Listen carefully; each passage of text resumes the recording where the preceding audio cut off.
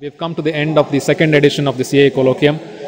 Compared to last year, I think we had much more participation in the sense that we had more folks from the universities. We had industry bodies like NAFEMS and SAE get involved with us.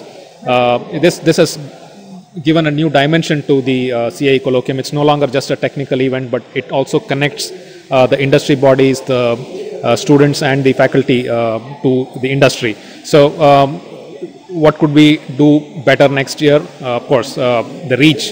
Today we are constrained by inviting about 100 people because of the space constraints. But we plan to have some sort of a webinar kind of a situation where this entire event can be live telecast to anyone who wants to register for this event. So hopefully see you next year on a web telecast. Are you born to engineer?